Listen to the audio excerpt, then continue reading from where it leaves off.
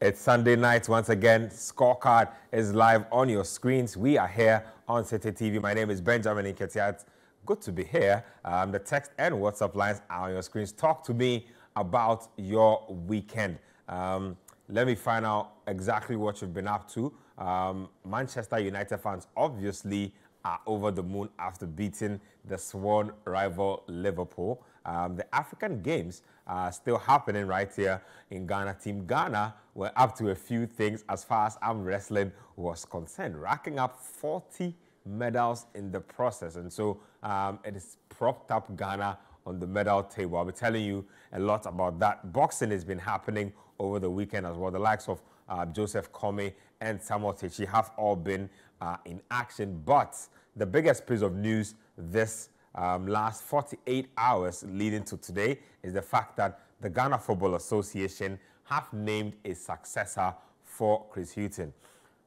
No prizes for guessing. Otto Addo is back for a second stint as Black Stars head coach. What has generated even more controversy is the composition of his backroom staff. Joseph Lauman from Standard Liège also worked with Barnsley and a couple of other teams as a development manager himself. And then ex-Black Stars right fullback John Painto, as well as Fatah Dada, who's working as a goalkeeper's trainer. So we'll dissect that as well on the show. Coach Christopher Nimley is here. Edwin Kwakofi of Citi Sports also here as well. Let me know what you make of that Otto Addo appointment and also the composition of his backroom staff. We'll do a quick turnaround. When we come back, I'll introduce the gentleman properly and then we'll start discussing. Welcome back to Scorecard here on Citi TV. My people are here, Edwin Kwakofi and Coach Christopher Nimley. Gentlemen, welcome to the show. Thank you, John. It's good to be back, man. Let's get it right on the road. No mincing words here. The Black Stars of Ghana have a new technical team. Otto Addo, former player, former Black Stars coach, took Ghana to the World Cup. He's back to lead the team again. There's a World Cup qualifier around the corner. There are friendly matches around the corner. Otto Addo has named Joseph Lauman as his assistant, and as the FA does, they pick two other coaches down here to assist the team. They have touched Fatah Dada, ex-Black Stars goalkeeper himself, to be goalkeeper's trainer. So he replaces Olile Richard Kinson. And then John Painto comes in. So John Painto will be, I don't know if it's a George Boateng or a Didi Dramani. That appointment does not appear to have gone down with the general public very well. I've just been monitoring sentiments across platforms. Anyway, let me start with you first and foremost. What did you make of it when you first heard that Otto Addo was making a comeback? And again, when you heard the composition of the men that would be backing him? Look, when I heard the news, a couple of things stood out for me. Yeah. Positive things, because this is what I've been calling for. Okay. First of all, a 3-year contract for the Black Stars coach. Okay. You can't treat a national team like a club side. Okay. So every single year you change managers. Yeah. So that was very interesting to me, knowing that because the FA Black have been Stars, short-term with their managers' contracts term, recently. Very short-term. So it was encouraging that the next Black Stars coach was going to get a longer term to, set the side, get their philosophy into place, and ensure the Black Stars played well.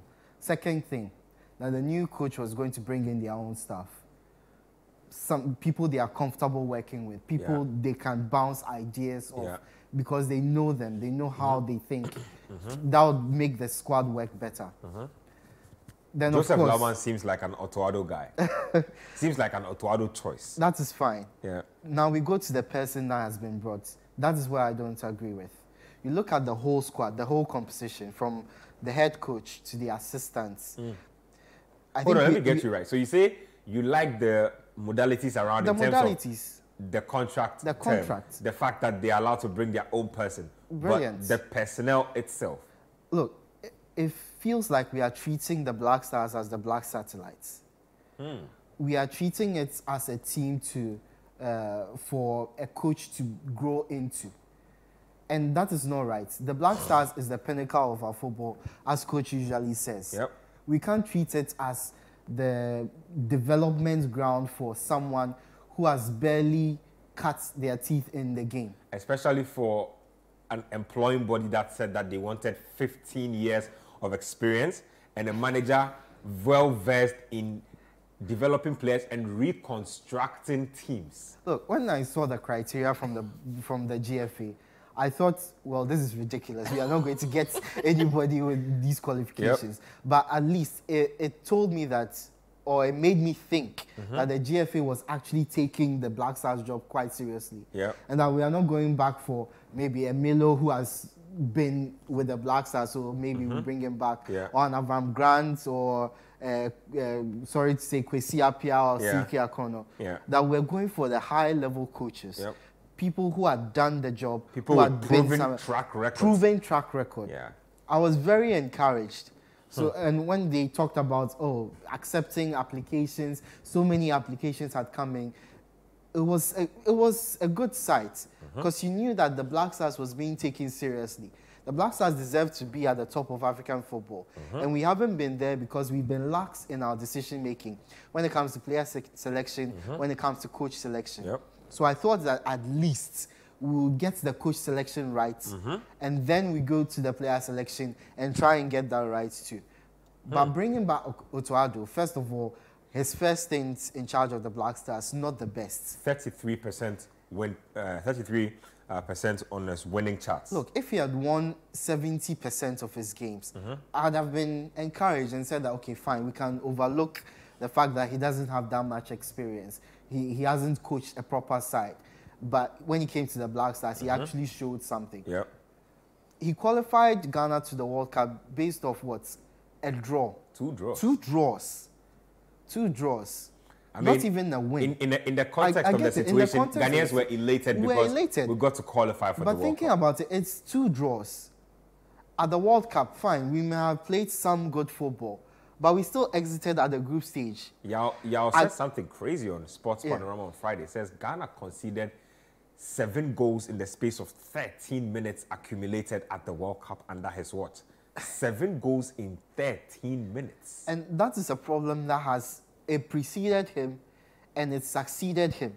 Nobody has been able to solve it. It was a problem that existed before him. He didn't solve it, and it's moved on to other managers or other head coaches. Bringing him back, it doesn't solve any issue. Is he a disciplinarian? Is he a good tactician? I didn't see that when he was in charge. Does he have an eye to scout young talent? Maybe. That's why he's been at the job at Dortmund for quite a while. Then make him a scout. Let him go and look for players for the national team. Don't put him in charge of the national team. He might go on and do a good job. Yeah. That is how football is. He might go on and start getting results, and everyone will look at this tape and say, look, you spoke too soon. But my point is, put your team in a position where they have the best chance to succeed. Yeah. Is Otto Addo being in charge, John Paintsel being assistant, Fatah Dawda being goalkeeper coach, Lauman being part of the team? Is it the best chance for Ghana to succeed? I don't think so. I don't think so. Well, Coach Edwin has said a lot. You are also a convener for Save Ghana Football. You've already gone on a demonstration to protest the happenings at the AFCON and generally the state of football in the country. A statement has been released questioning the appointment of Otto Addo, his backroom staff, and also making certain demands. So you talk about asking the ministry and the FA to make public Otto Addo's remuneration and also how much they paid to Dortmund, because he is under contract, meaning that we need to pay compensation to get him out of that contract to come and coach Ghana. Those are very valid questions. You also did mention that we needed to see a technical report on the AFCON before we went ahead to do any form of hiring recruitment. How have you taken in all of what has happened in the last 48 hours? Because you and I were on radio when the news broke. How have you digested all of it in the aftermath?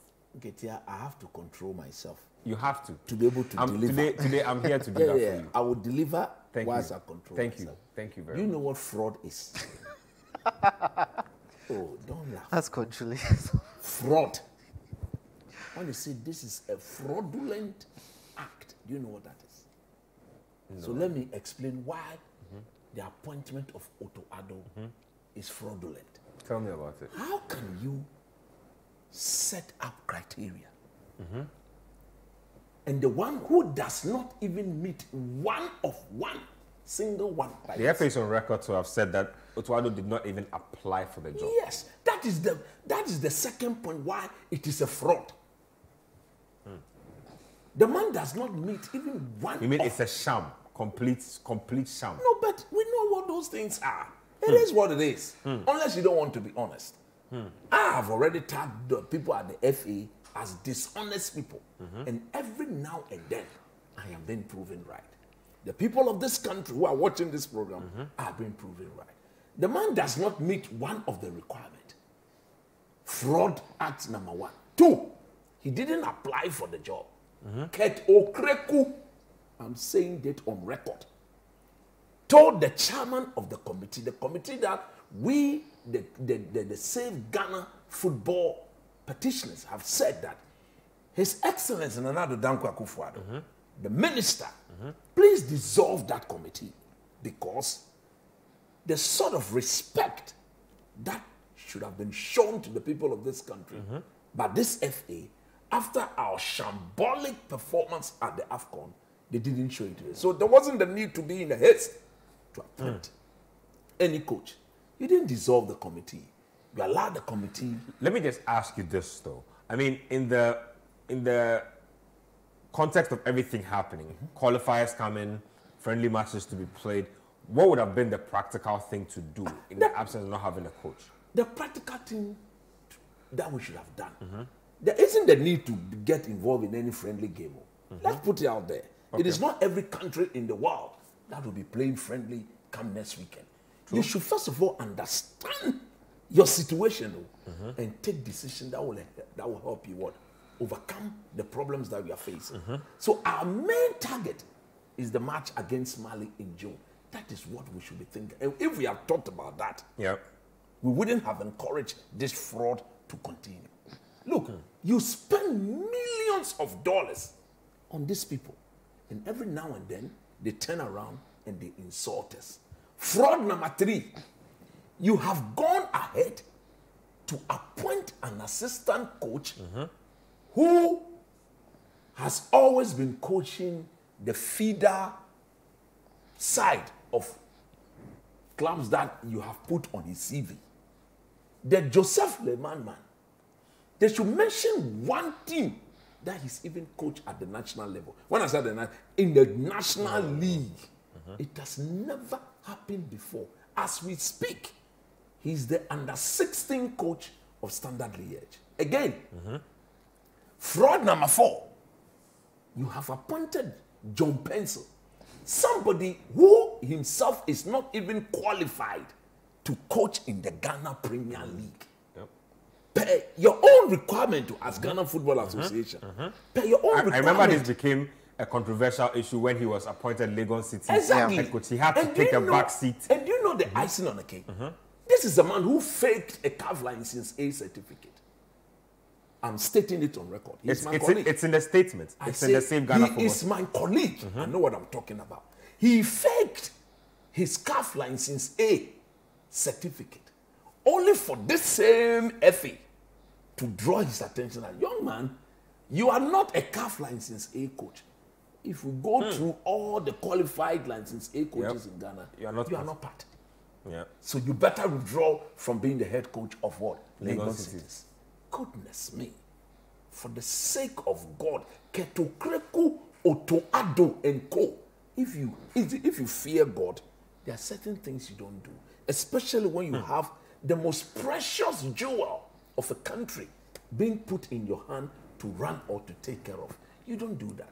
So there's everything fraudulent about what they have done. Look, I don't hate Otto Addo. But like Edwin rightly said, he's definitely not the man for the job. This man showed this country gross disrespect. I repeat, gross disrespect when after qualifying Ghana to the Mondial. When we went to the Mondial, let people get this straight too. Every dime of $1 that was deserving of Otto Addo for qualifying Ghana, he was given. Yep. When we went to the Mondial, after taking $200,000 as appearance fee, because whatever the players took, the head coach takes what? ×2. Each player took $100,000. After taking $200,000. The last World Cup? Yes, the last World Cup. After taking $200,000. We know that for a fact. The players, we know that management members. Every player. My boy was part of the team. I'm not sure about that. I'm putting it on record. My player is part of the team. Every player, including the management, took $100,000. Otto Addo took ×2 of that amount. That has never been in doubt. After taking that money, he sat at the press conference and disrespected Ghana. He said, come on, the Black Stars job is not even lucrative enough to compel him, Otto Addo, to bring his family to come and stay in Ghana. Therefore, he could tell the whole world after the game against, was it? Our last game. After the game against Uruguay, he was going back to continue his role as what? Trainer scout for Borussia Dortmund. Goodness me. For the sake of this program and where we want to go, I have to pause here. Tomorrow, Ghana will be interested. We will not allow the minister, His Excellency Nana Addo Dankwa Akufo-Addo, Papa, what the GFA people are telling us. Listen, this is what they are telling us. They are saying the president of the land called Otto Addo. So Nana Addo, His Excellency, is in support of this appointment. The minister is in support of this appointment. Look, if you are doing something and the people of Ghana say, please don't do it, it is not sinking, it is not going down with the people of Ghana. If you push it through, you've already failed. And for me, I know, like Edwin have said, I share your sentiment 100%. We are already 4 decades behind the Côte d'Ivoire. Côte d'Ivoire won the cup in 2015. 9 years after they've won it again. We won it in 1982. 42 years down the lane, we've not won it. If we want to win it, this is not with this mediocre, incompetent technical team, we don't win it. Ghana will be interesting from tomorrow. They shouldn't push us. But from the way things are going, they will hear from the Save Ghana Football people from tomorrow. What I find curious is that if you put out a criteria to hire a manager and maybe at some point in the journey the criteria changes, you need to announce that change criteria. Because what that does is it allows coaches who did not think they were eligible for the first criteria to be able to put in their entry. And let me put it on record. We had over 600 applicants. 5 of them were shortlisted. All those 5 met the criteria. The whole thing changed when Ketu Kreku called Otto Addo. Otto Addo is Ketu Kreku man. That must be made perfectly clear to the people of this country. That's how come he came in as caretaker boss the first time. He called Otto Addo and said, Otto, you don't want the work. Did you hear the conversation? I'm telling you. Look, you see, then I'm telling you what happened. Then he went to Mark Addo, who is the chairman of the search committee, that Otto is interested in the job. So you people should interview him. Then Otto applied. The amazing thing is that when we were demonstrating on the 14th of last month to save Ghana football. Allegedly, that's when he was being interviewed. Allegedly. That's when he was interviewed. That was the day he was being interviewed for the job. We are leaving them to the Val's Day special. We will make sure we will do what we need to do to save. I have said that if they don't take care, we'll help them destroy the game. Because the actions they are taking... No, you can't destroy the game. We will have you have to protect the game. No, don't do that. In protecting the game, if the decision makers are making such decisions, who am I? I don't make decisions. I'm here to do my work as an ordinary Ghanaian to prompt them. Don't go here. Don't go here. Your record shows that you are associated with failure. You failed. And from the government of the MP, I'm shocked. Since you came to 8 years, what has the Black Stars achieved? Last. Let me talk about the African game. You don't have anything to show. Like I always say, such decisions. Hey, the FA should know that they have hired Otto Addo more times than they've won AFCON games, Yes, like I've said. Not AFCON trophy, but AFCON games. One game like this, one they've game. They've hired Otto Addo twice. They are yet to win an AFCON game. You've not won a one game at AFCON. Let's talk about the African games briefly. Let's check out the medal table because Team Ghana were up to a few shenanigans in arm wrestling. So 40 medals in arm wrestling. Boy, we are up to sit on the medal table. Look at Egypt. Just look at Egypt. Egypt have 90 gold medals. Wow. Egypt have more gold medals than we have medals in total. That's crazy. That's what they're doing. 154 is what they are currently on. As far as the games itself are concerned, Abeku Jackson and co won medals. Winifred Ntumi picked up medals as well. Ghana is hoping to compete in track and field from tomorrow, so that should be interesting. Azamati, Joseph Polamwa, and co all competing, and then there's basketball. In the track and field, we want to tell Azamati and co, if you know you are not fit, don't come there. We don't want to see anybody doing this.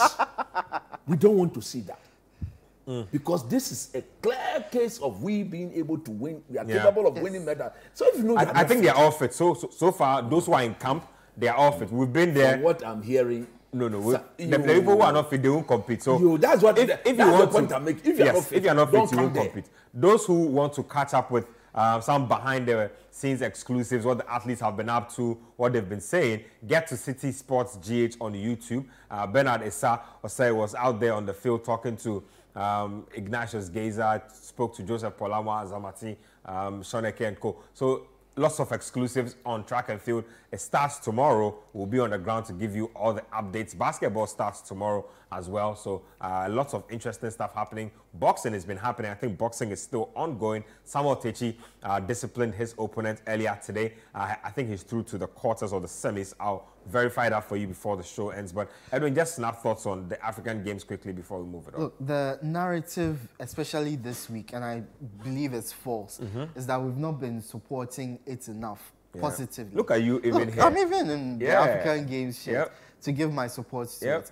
But the sentiments coming from the athletes is not good. Yeah. What they are talking about in terms of the support they received, the talk that has been going around them, is not motivating them to compete for the nation. So I guess maybe we need to be more positive in how we speak about the athletes, but we also need to push their agenda as well. We need to ensure that they get what they need to compete. Because look, Abeku Jackson with the right preparation probably gets a gold medal. Uniles, Harry Stacey in the pool probably get gold medals. Winifred Ntumi probably gets more gold medals. Next week we are looking at the athletics. We probably should win gold medals in that. Azamati, I'm expecting him to win the 100 meters. He's the best. Big expectations. He's the best sprinter. He's the best sprinter on the continent at the moment. And he should win the gold in the 100 meters. Did he get enough preparation? He's been in school the whole time. Yes, proper preparation. But are we giving him enough support? Are we sending him to enough competitions for him to hone his talent, for him to compete against the very best? I don't think we are. The other team members, are we giving them enough support? I don't think we are. Arm wrestling, the medals we are getting from there. What do you make of that feat, though? Like Ghana picking up 40 in arm wrestling. Look, if you're in competition, you go into it to win. So the fact that we've won those medals, brilliant. Is it going to be at the Olympics? Nope. No, it's not going to be at the Olympics. That is the ultimate. That's the pinnacle for any athlete.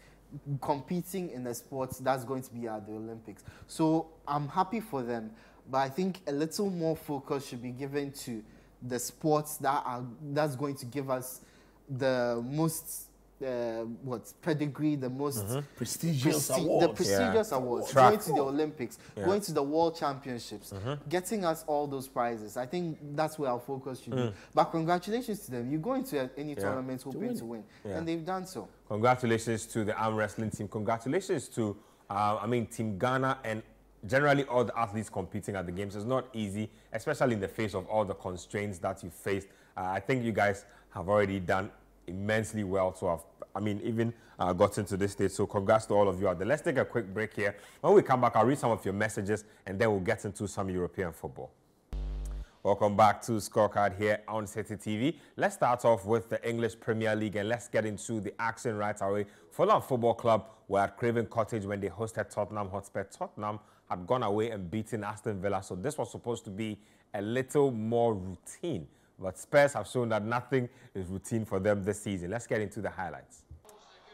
Tottenham Hotspur. Edwin, your friends were at it again. They were.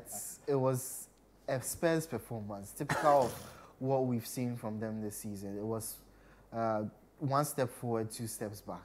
And Postecoglou was asked the same question, whether he felt that after such a huge win over Aston Villa, coming back against Fulham and losing was a huge statement. And he said no, it was one of those results that they will just forget about. And I don't think they can forget about this. 3-0. Yeah, it's a huge, significant. And you are chasing loss. top 4 football. You are chasing top 4 football.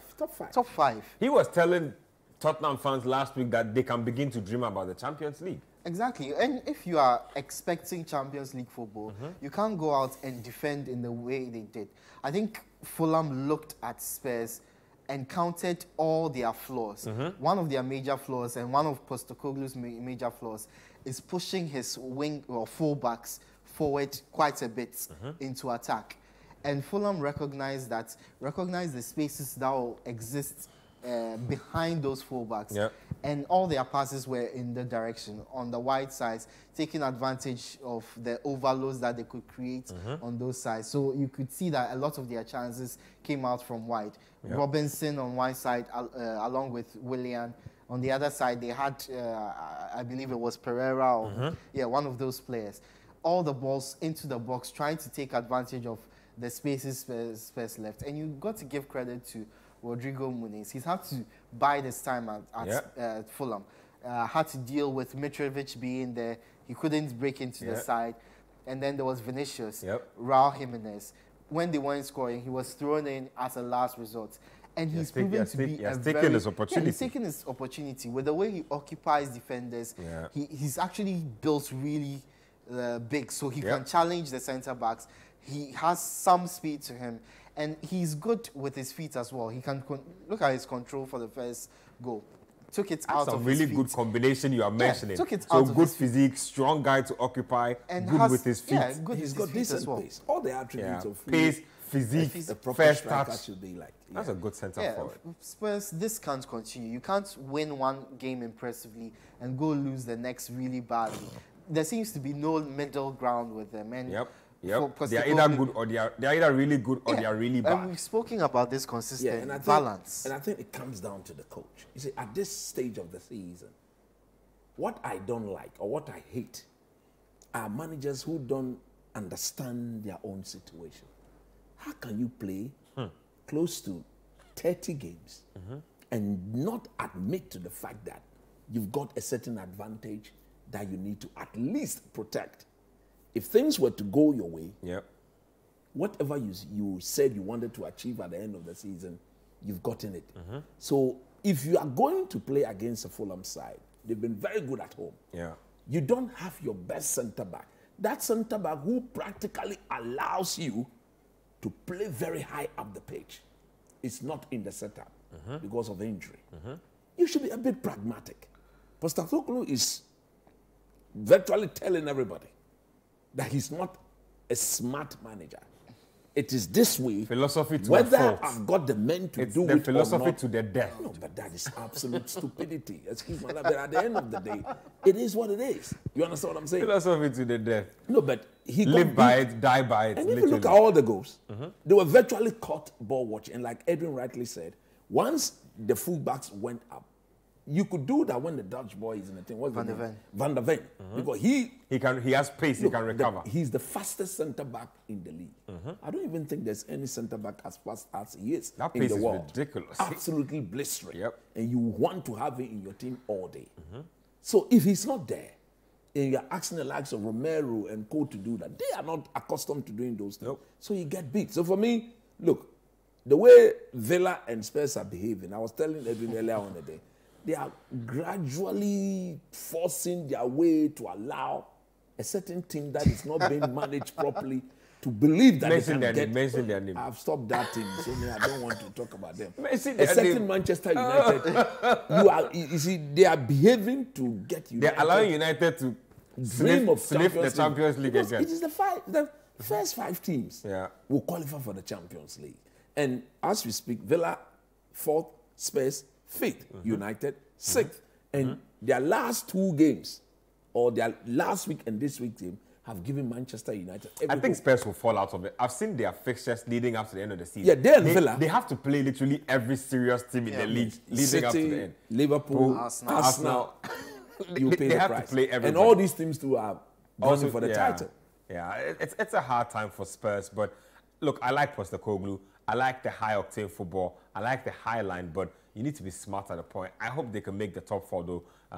At whose expense, though? That's another big question. Let's get to another game that served up really good action. So this weekend, it was a mix of Premier League and FA Cup action. It was the FA Cup quarter-final. So the Final 4 is decided. First up over the weekend, it was Manchester City up against Newcastle. Newcastle were hoping to make it to another cup final. It didn't happen. Pep Guardiola is through 6th consecutive time they've made it to the semi-final. Let's get the highlights. So a couple of very wicked deflections there. Bernardo Silva getting both goals. He had himself quite a feast yesterday. And quick thoughts on that one. So Newcastle stumbling again. The losses are piling up. Yeah, but you might as well start calling this the Pep Guardiola competition. He's absolutely dominating it. Semi-final 6 times on the bounce. 6 times on the bounce. But Newcastle, I expected them to give a better fight than they gave. I thought City dominated them. They passed them off the pitch, especially in that first half. Newcastle couldn't get a foot near them. And you look at the 2 goals they conceded, and you can see exactly why Dubravka was very upset. For the first one especially, Bernardo Silva picked the ball up about 4 yards outside the penalty area. He was allowed to walk unchecked into the penalty area before taking the shot, which was deflected. It was practically the same for the second goal. He was left alone. And you can't defend like this, especially against Manchester City. It might not have been the free-flowing passing football that led to those 2 goals. But when you allow them space, you are going to get these sort of moments. In the second half, Man City basically had the game for themselves. They only had to take their chances. Unfortunately for them, they couldn't add to those 2 goals. I'm surprised Newcastle didn't make a bigger fight of this. This was a competition that they had a good chance of winning. They don't have too much to play for. Out of the Champions League, they are out of the League Cup. They look like they will make the Champions League. In the Premier League, they look like they're out of that top 4 race. So this was a trophy for them to win. And it's a way to Europe too. Yeah, and for a club that is at their stage, the thing that's left for them is a trophy. They've made it to Europe. They've made it into the top 4. They are starting to look like a proper team. You have money now. You have win money a trophy, now. attract bigger name players. Exactly. And they failed to do that yet again. See, Newcastle, just take my advice and hire the special one, a.k.a. the only one.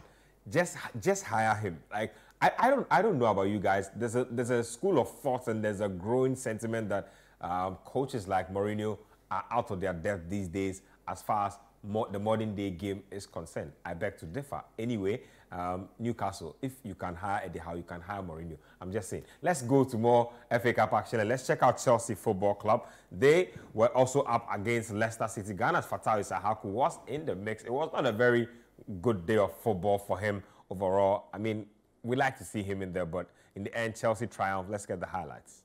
Nandima Dueka, I see you. This was what you were supposed to be doing week in, week out when you were bought from Eindhoven. Unfortunately, we've only seen a glimpse of it. Coach, let me start off with you. Your good friends were up to it again. Fatai Isahaku is another guy you like very much.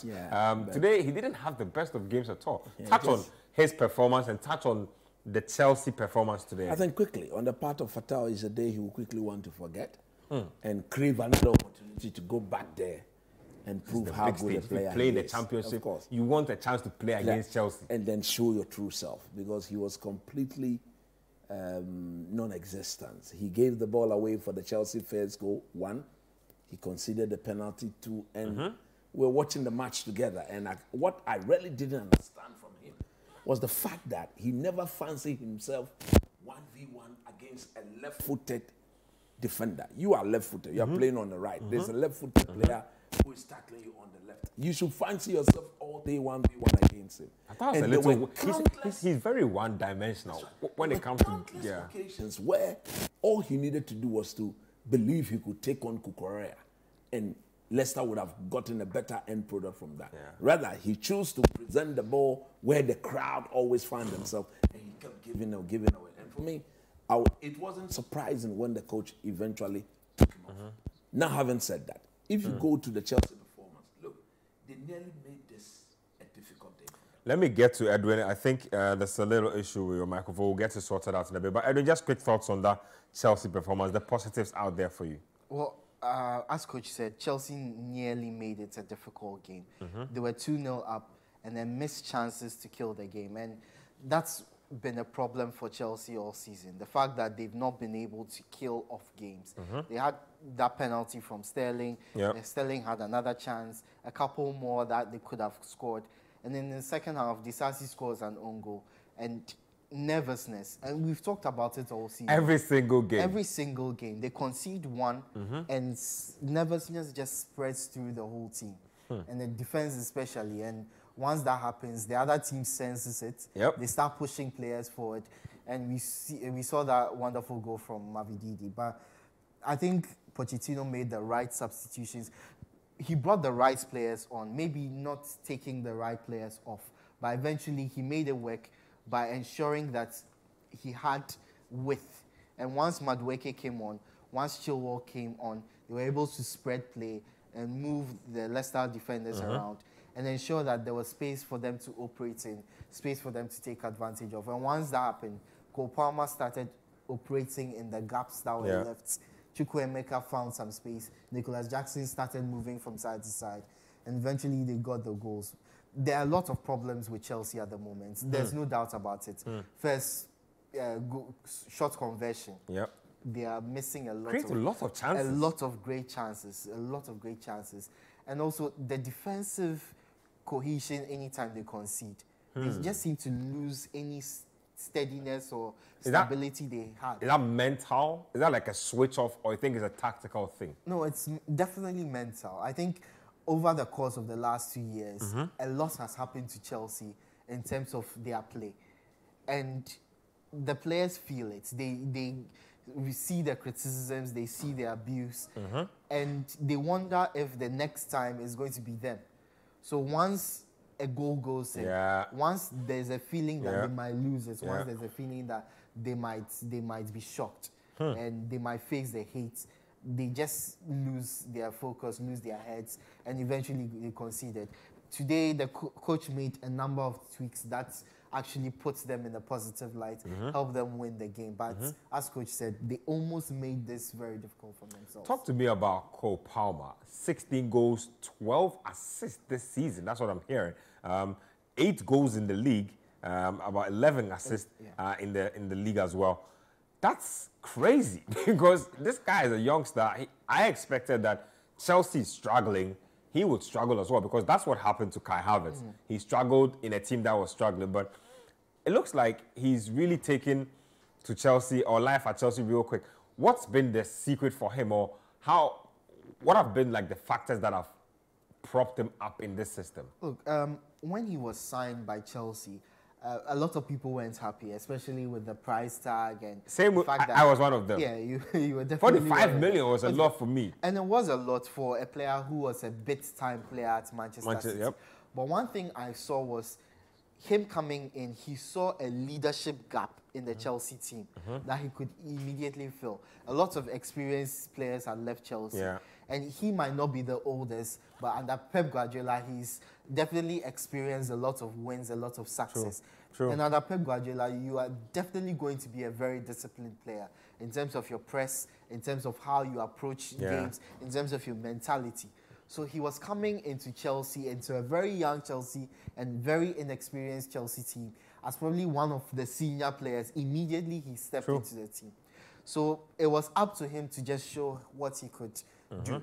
And the goals have certainly helped. The assists have certainly helped. Yeah. Obviously, he's taking a lot of penalties, but penalties help build your goal scoring rhythm, confidence, your confidence, your momentum, and it's helped him as a player. He's a fantastic player. He's able to operate within spaces. He's able to take those split-second decisions that a lot of other Chelsea players, especially youngsters, won't take. Exactly. There are lots of raw players around him, in Mudryk, in Nicholas Jackson, even in midfield in Caicedo and Enzo.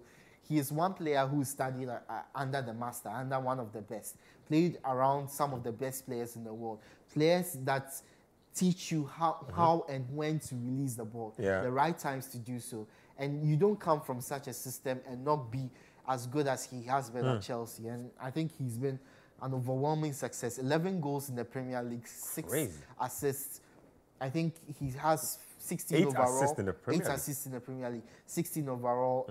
He's been a fantastic player for Chelsea. Fantastic indeed. So 33 games, and he's had 24 goal contributions. That's for Chelsea alone. So the Young Player of the Year award is going to be interesting. He is in there. I pick up that Bukayo Saka is still eligible. That makes it very interesting as well. So very interesting days ahead as far as the league is concerned. But Chelsea, I'm sure Cole Palmer has been a silver lining for them in what has not been a really happy season. Let's take a break. When we come back, we'll get into the tactical board. We'll dissect that Liverpool versus Man United game, how the goals were scored, who was doing what, and who was sleeping on the job. Stay with us here on Scorecard. We'll be right back. Welcome back to Scorecard here on Citi TV.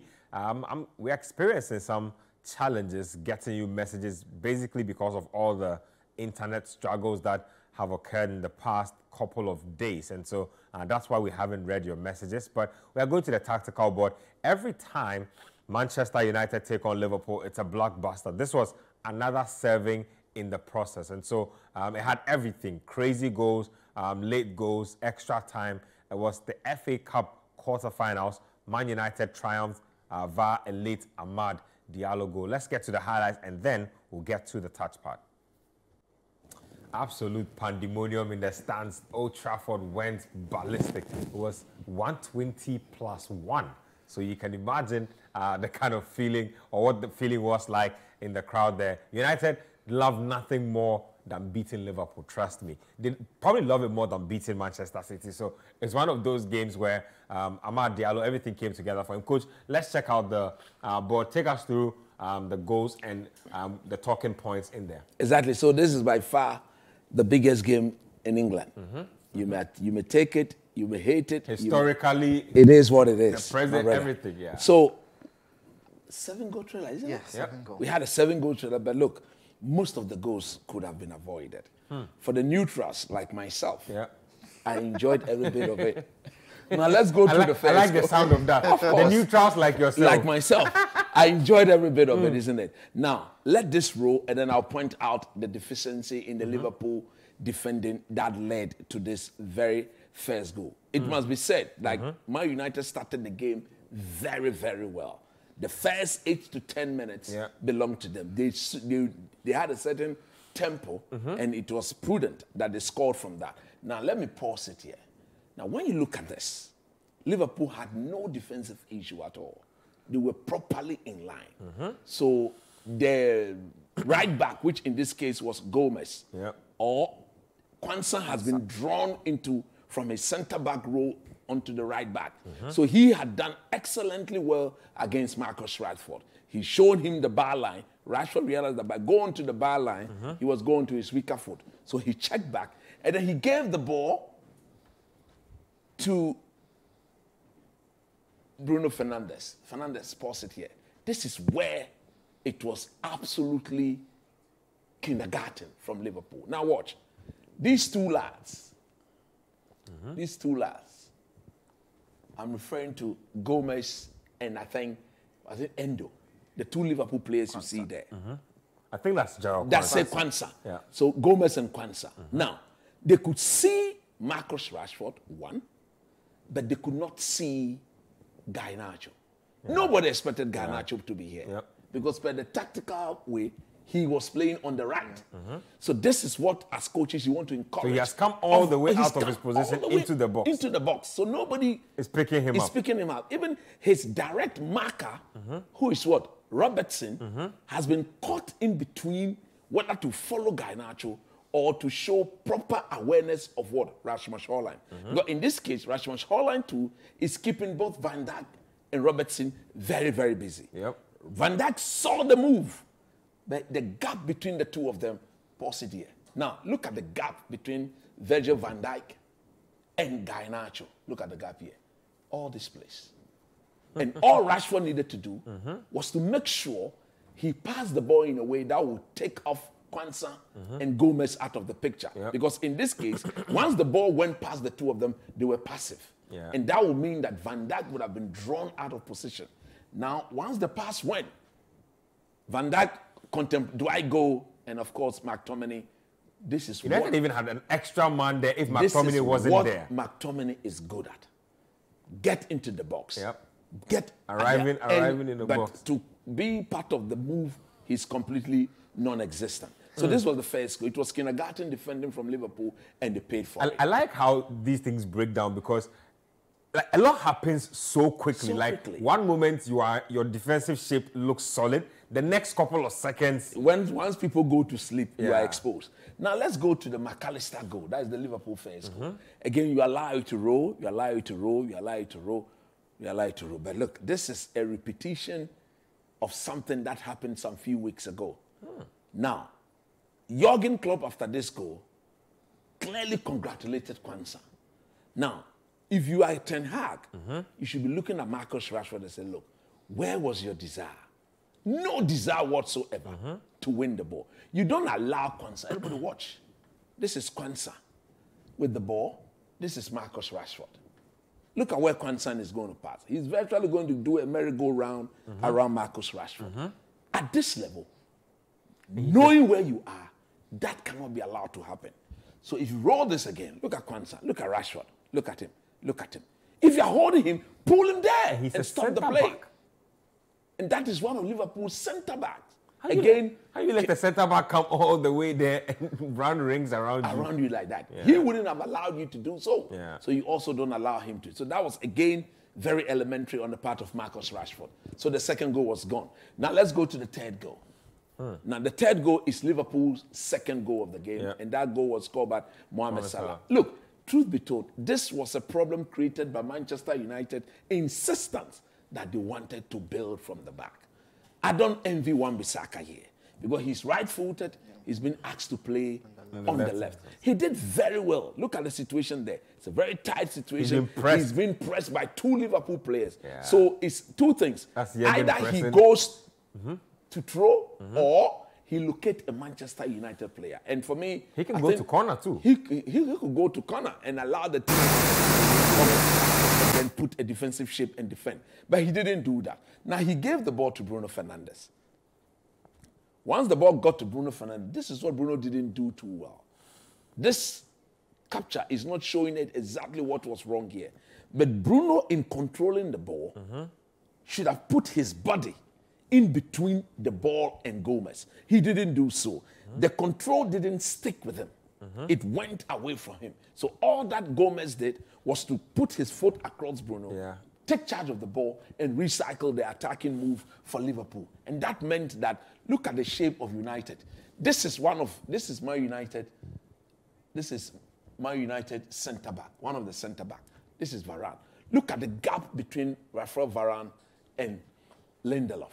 Unacceptable. So already here, United are struggling. They didn't know what to do. Now look at what Liverpool did. They quickly saw that.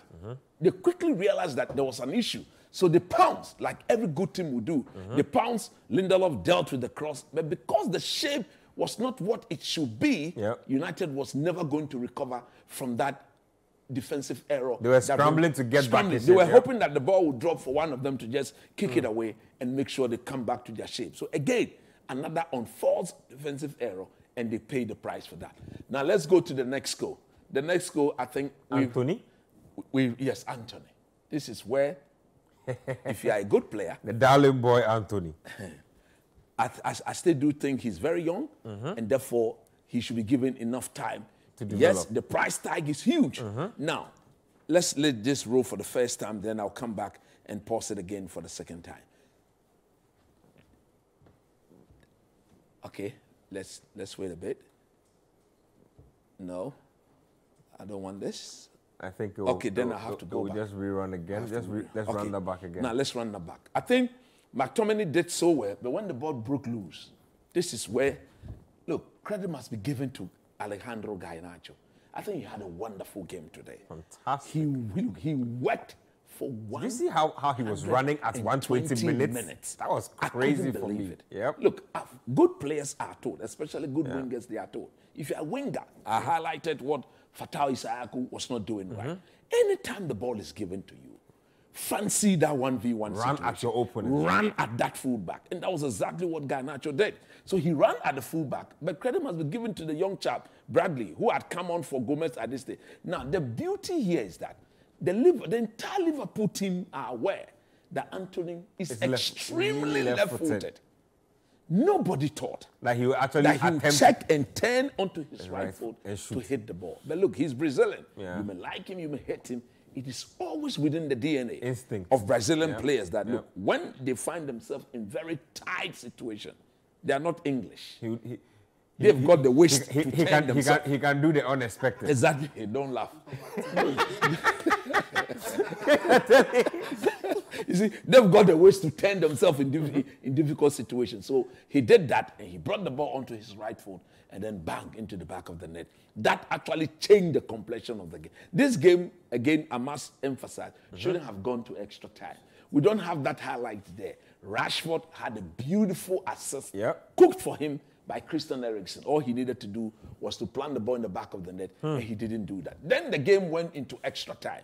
Now, in the extra time, look, you could feel the fatigue in the legs of these players.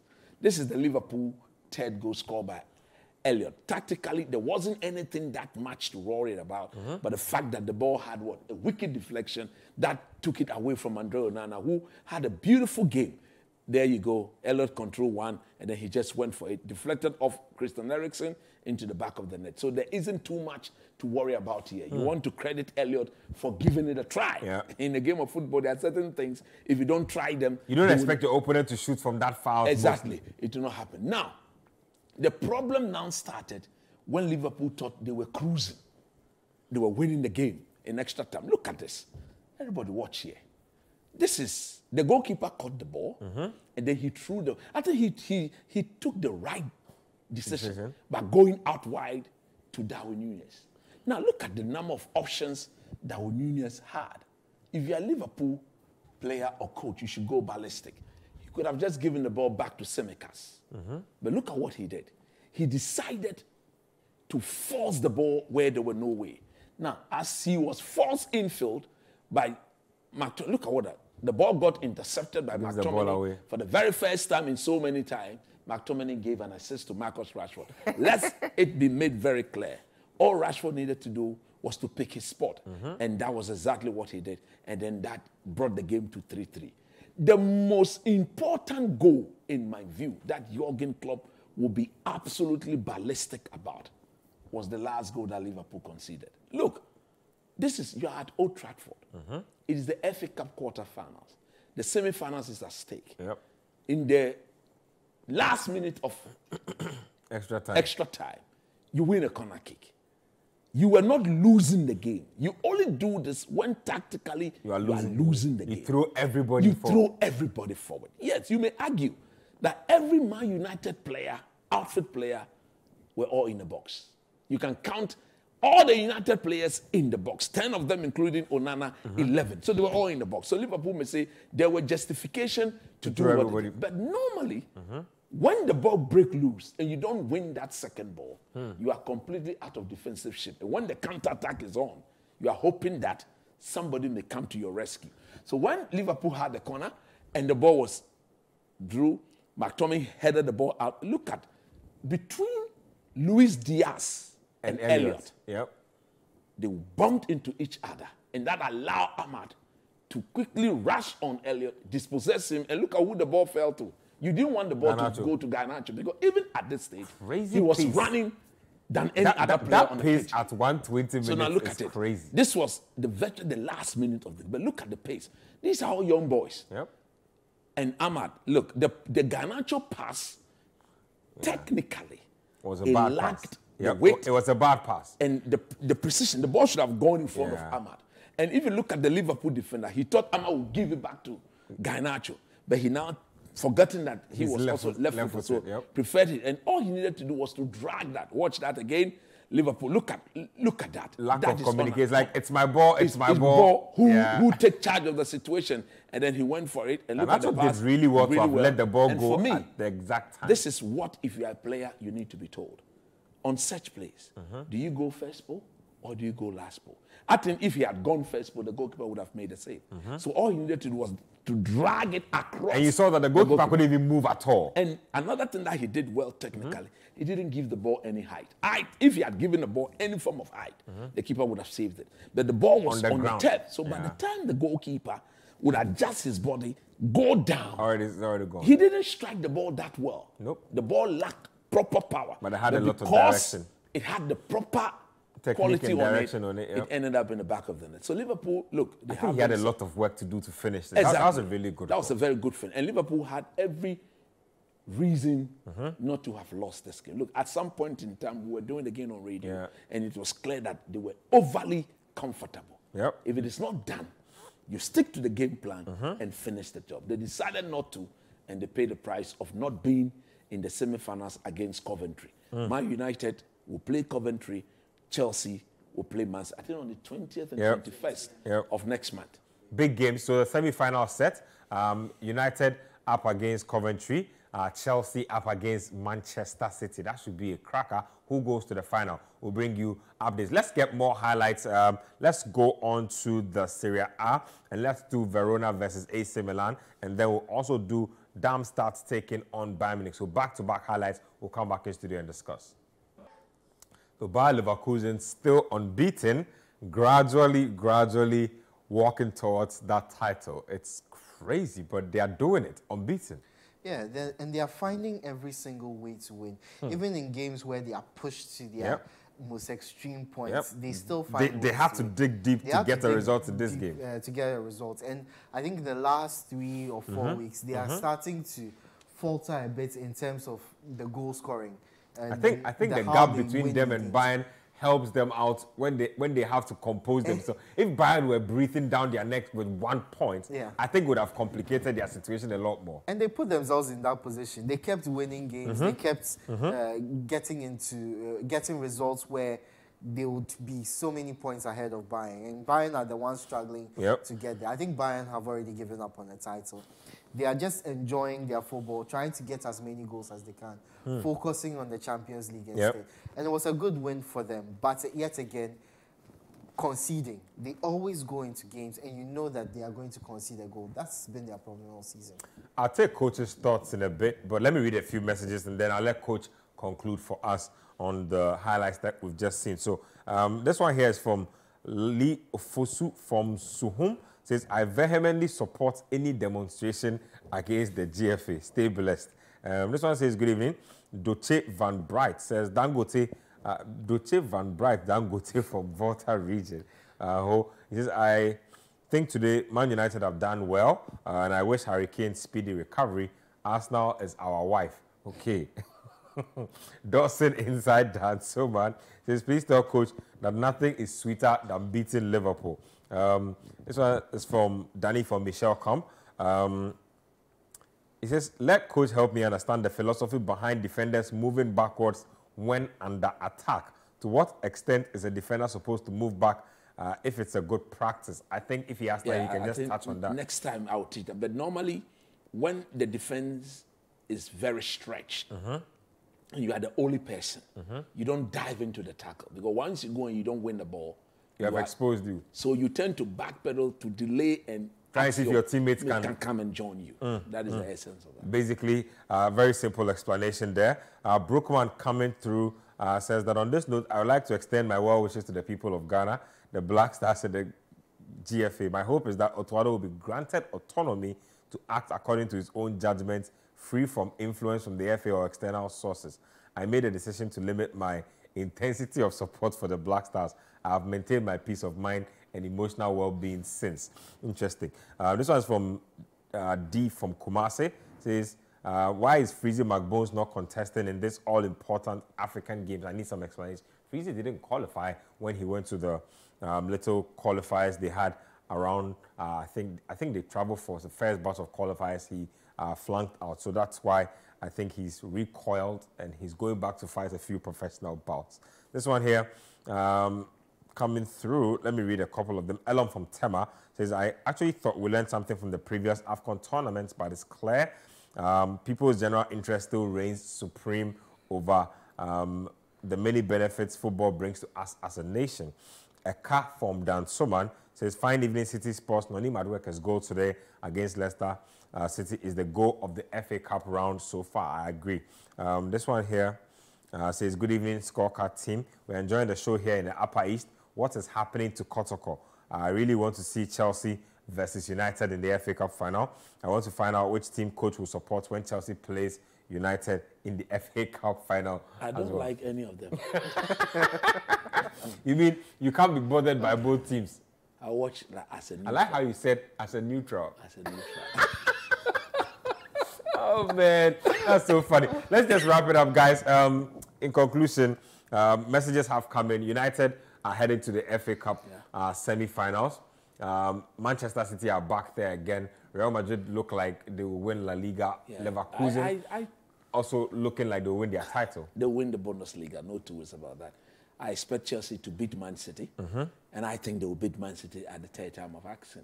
Because it's like Poch has got the team properly set up to beat Man City. I think the 4-4, the 1-1 are testimony of the fact that if Chelsea can take their chances, I fancy them to beat. As for United against Coventry, you have to be in the final if you're at Ten Hag. Nothing more, nothing less. Anyway?